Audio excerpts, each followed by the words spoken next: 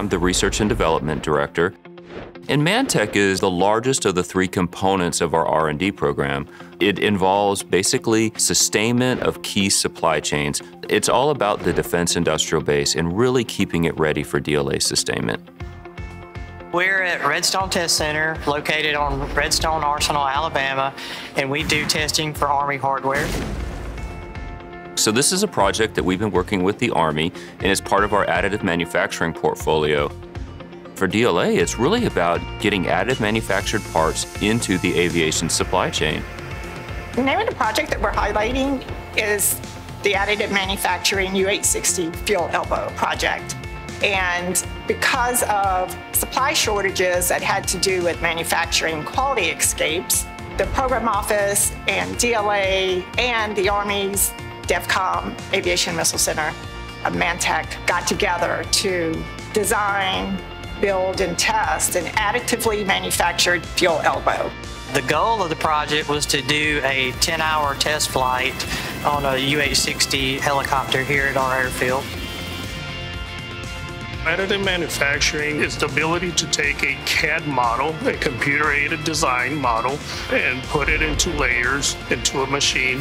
So the machine deposits layers of materials. This is actually a fuel elbow. What this does is this end connects to the fuel hose, and then this end connects to the engine. So this actually supplies fuel to the turbine engines.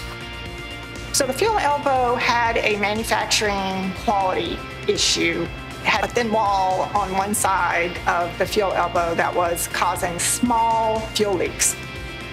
The importance of this project is demonstrating that we can print these parts and qualify these parts to a certain airworthiness qualification and fly these parts in a limited test flight, which is really just exercising that whole process so that in the future, as additive technology improves and advances, we can move forward and continue to add parts to the aircraft as needed to help sustainment. We definitely consider the project a success. The fact that it was a joint project was very beneficial. The fact that we were able to pool resources, different organizations, and we had a stated goal and we met it at the end. It is important that DLA establishes these partnerships, not only with the military, but also with academia and industry, because when you bring different perspectives to a problem, you find better solutions to it. Success can be defined in a number of ways. In a lot of ways, it's making a better part, getting it qualified so it can be part of the new part that you'd order for that weapon systems. Other times, it's improving a business process for DLA, like moving us from a 2D technical data world to a 3D connected digital enterprise. So success can take different approaches, but for us, it's really all about support to the warfighter.